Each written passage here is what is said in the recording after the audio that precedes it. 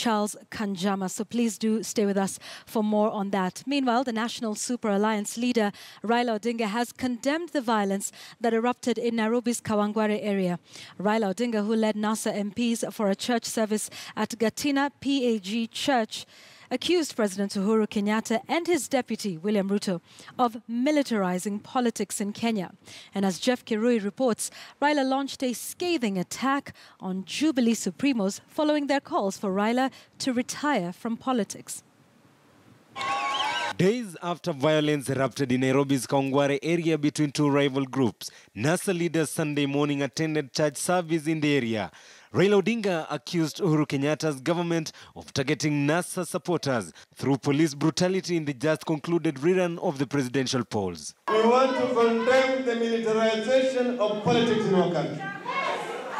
We are continuing to see increasingly members in military uniform, police officers in combat gear, combing our towns, our villages, shooting aimlessly at our people. This shows to what levels the regime has descended. Wale watu ambao walileta mungiki hapa lazima wakamatwe na wapelekwe korokoroni.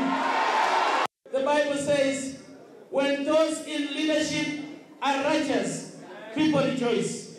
But if those who are in leadership are wicked, people cry and perish like now. Tunasema shetani ashindwe. Tunataka unity kwa Kenya. Hatutaki kujua kabila ni hii au hii, sisi wote ni wa Kenya. Tukae na amani, tupendane na tungojee amri ya baba. Baba akisema left, baba akisema right. After the service, NASA Brigade held a rally, Odinga launching scathing attacks on Jubilee leadership over calls for him to down his tools after he vacated his presidential bid. Wale kila siku wanasema, oh, Raila astaafu aende nyumbani. Raila ni mzee. Yule ambaye anasema Raila ni mzee, mimi nilike baba yake au mama yake. Mimi nitastaafu nikipenda kustaafu. Wakati mimi nimeliza kadi yangu, mimi nitaenda bila kuambiwa na Uhuru. Sasa.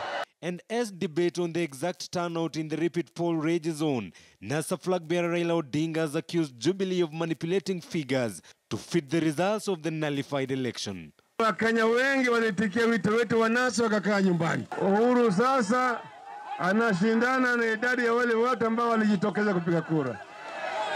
Aibu kubwa on Jubilee. Shame on them.